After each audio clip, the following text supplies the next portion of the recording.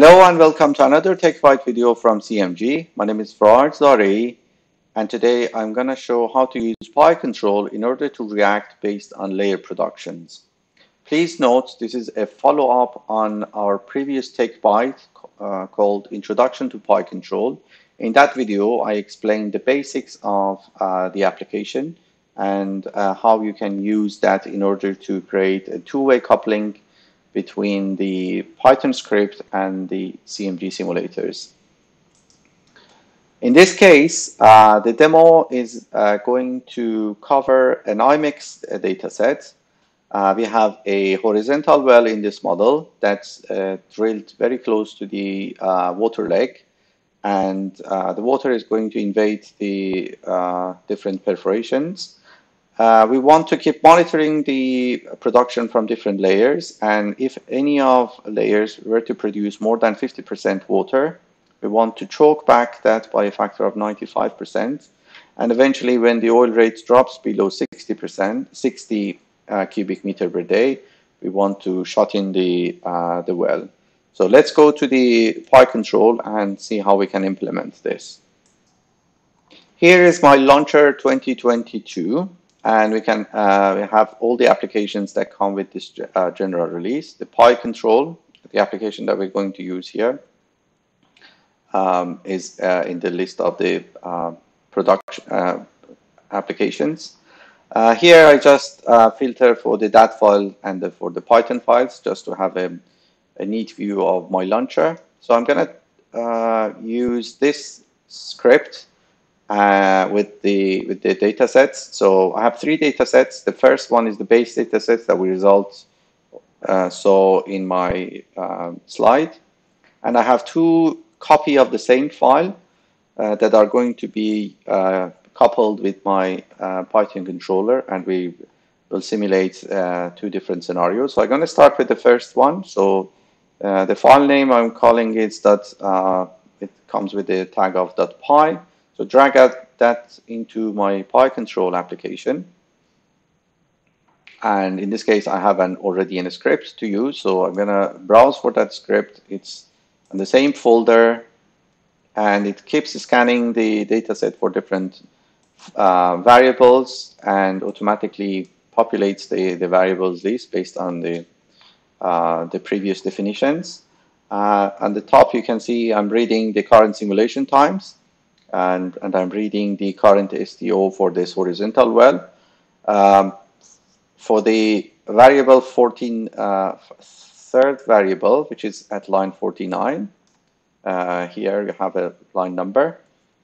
I'm looking at not only not individual layers, but all the layers, the STO, STW, the water production from every layer is going to be stored in this variable. So that's going to be an array, the new variable. And similarly, there will be another array containing the STO. So those are the definitions on the top. In terms of processes, so because we want to check based on the water cut, this syntax returns the X, which represents my water production from the layer, and this is the oil production by layer. This syntax basically creates a pair of these two variables, and we can refer them based on X and Y used in this for loop. And once this is processed, you will get another array which is stored in this variable name that has a water cut per different completions. So on the second line, on the line after, I check for the maximum water cut. That's going to be stored in another variable. And now, before I go to the loops, I calculate my updated oil rate, which is going to be reduced rate by a factor of 95. And that's going to be applied if any of the water cuts, if the maximal water cut in any layers were to be below 50%, above 50%. In order to update the the production rate of the well. In CMG, we use alter and then well name. In the line after, we have to return a string, a number that represents the new rate. So STO was my variable. STO converts the number to a string and returned to the simulator. So I have two info to sim that goes back to the simulator, and then in the next line I pass a message to the user saying that we're reducing the oil production rate by a factor of 95.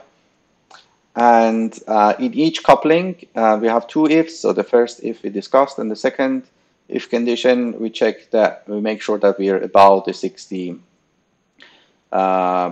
cubic meter per day.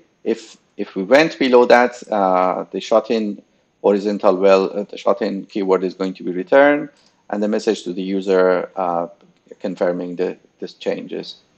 So let's press run button, and we can set the number of CPUs that we need. Obviously, it's going to be IMEX. Has to be IMEX 2022 or later versions. And if needed, you can set a different coupling time. We start from the day zero, from the initial date, and the coupling by default happens at every date card. In my data set, those dates are monthly populated. So effectively, we're going to communicate between PyControl and the simulator every month. Under switches, one useful one is record. So record allows make a file that keeps track of all the exchanges between the simulator and the Python controller. So if you press run, two window pops up. On the right-hand side window, this is the usual IMEX time stepping window. So you can see the time steps that we're taking, oil, water rate, material balance, every usual information. And the left-hand side, you can see the information that's coming from the controller. So we're dropping the oil rate by a factor of 95, and then we can see it's being updated. If I go to the launcher and remove the filter so we can see all the files, there's a file called OBR. So on the same file, OBREC. So if you open that in the notepad, we can see the information that exchanged between two applications. So there wasn't any, all the responses from the Python were empty until at time step 12, we returned this rate, and then we kept and returning another alter card. We reduced rates, and you can see this reducing alter values continues until eventually we return the shut-in keywords. So let's have a look at the results.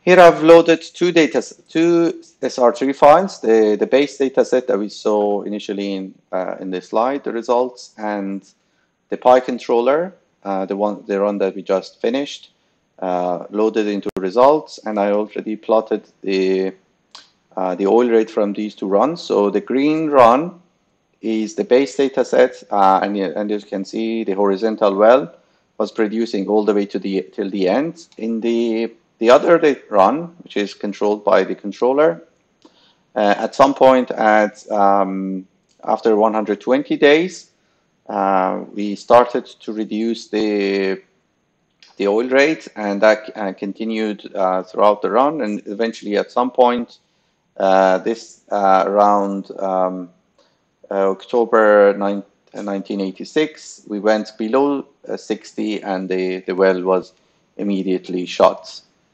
Now let's try another run. In this case, we're gonna be a bit more aggressive, and instead of reducing the rate by a factor of 95, let's try to do by a factor of 90% reduction. So all I need to do is to load the other data set. So I'm gonna load the other data sets.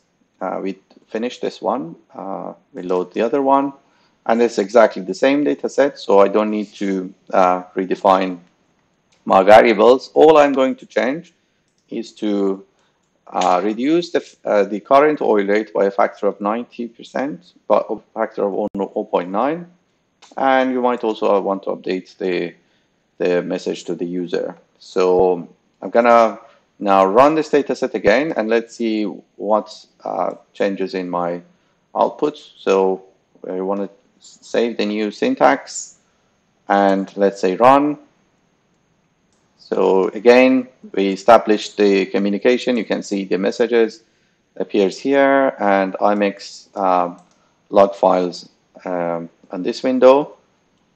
So the first change happened at 120 days, and we can see that we're dropping the oil rate a bit faster. So let's wait for this run to finish. Okay, here I've loaded the SRG file from the other dataset where we were a bit more aggressive in our oil rate control. So I named it with a tag of PyAggressive. I updated our plots with the new control. That's in blue, and you can see that the oil rate is dropping a bit quicker than the previous Python control run. And in this case, we shut the well almost within the first year, and it's closed for the most of the time during the simulation, and that's the end of the run. It stays till the end of the run. Let's have a look at the water cut trends from the more aggressive case. You can see that these are water cut from individual layers.